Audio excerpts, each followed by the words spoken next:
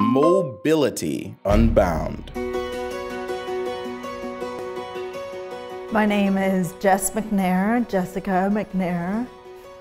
I'm a 34-year-old stroke survivor. I had 3 major strokes, 2016 in March, so it's almost exactly, it is exactly 2 years ago.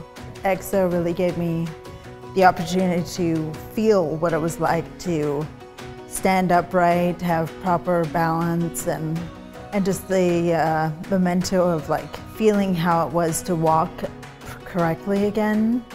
The first really good experience I had in Ekso was, it's just been since the very beginning. Every time is super exciting for me. The first time was of course when the introduction to Ekso Bionics, when I was doing outpatient rehab over in San Francisco at the CPMC. And they asked me if I wanted to be in this bionic machine that would help you walk. And I just could not turn down the opportunity of becoming like Robo Jess. And it's the excitement for the machine has not deteriorated. It's stayed the same every time. Like getting into the machine and walking is so exciting for me.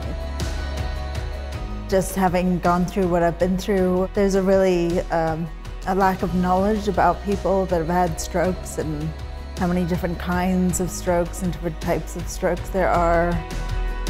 The partnership between the National Stroke Association and Ekso Bionics seems very beneficial, and also it's very appropriate that they use the term hope after stroke, because it's true. There's hope after the stroke. Take the next step with us.